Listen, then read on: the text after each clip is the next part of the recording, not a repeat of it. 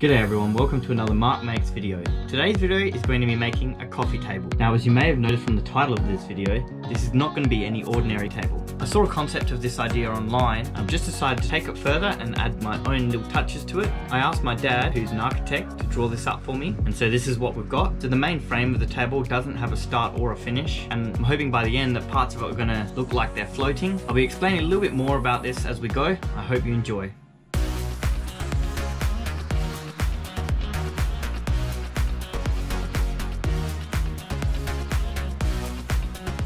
So here are 5 lengths of raw pine that I've purchased. They're 90 by 45 mil and they're 1200 long. I'm going to need them to be 45 by 45. So before I get into this project, I'm just going to cut them all straight down the middle in half. I've got a little attachment that I can put on my circular saw, and that's going to act as a guard so that I can just run them straight down the middle. I don't need to mark them out or anything, and that's going to allow me to cut nice and straight and just make sure that I get them nice and even. So there we have it. 10 lengths at 1200 long. Now they're the right dimensions for this project.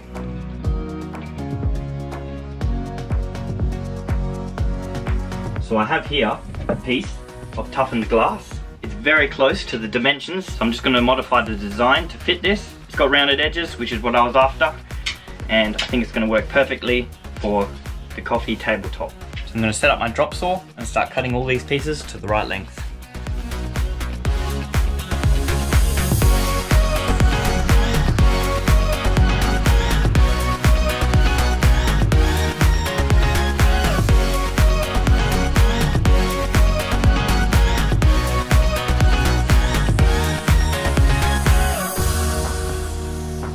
So now I have all the pieces cut out to the lengths they need to be. I've got these 100mm bugle screws, which I'm going to be using to fasten the frame together. I'm going to be pre-drilling the holes just to avoid any cracking of the pine.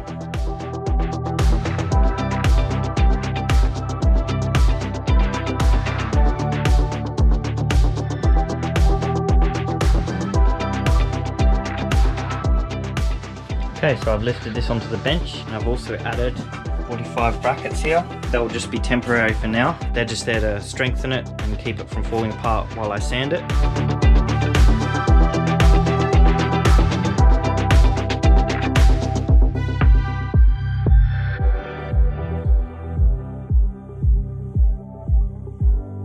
So I've given this a quick putty, and once that's dry, I'm going to give it another light sand. So I have this small sheet of polycarbonate, and what I'm going to do is cut that into 4 pieces with 45 angled cuts and give the edges a sand just to make them nice and smooth. I'm going to use those 4 pieces to replace these brackets here. So it's going to sit like that, and once the plastic's off, that should be nice and see-through. So before I attach those though, I'm going to give this whole frame a varnish. I don't want to get any varnish spills or anything on these, and go from there.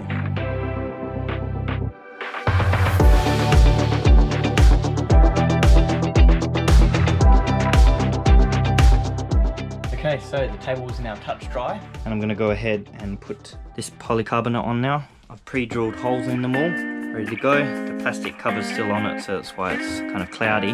But I have gone ahead and put this one on already. So there's a piece sitting there, you can hardly see it. I'm really happy with how that's come up, so I'm going to go ahead and put the other ones on now.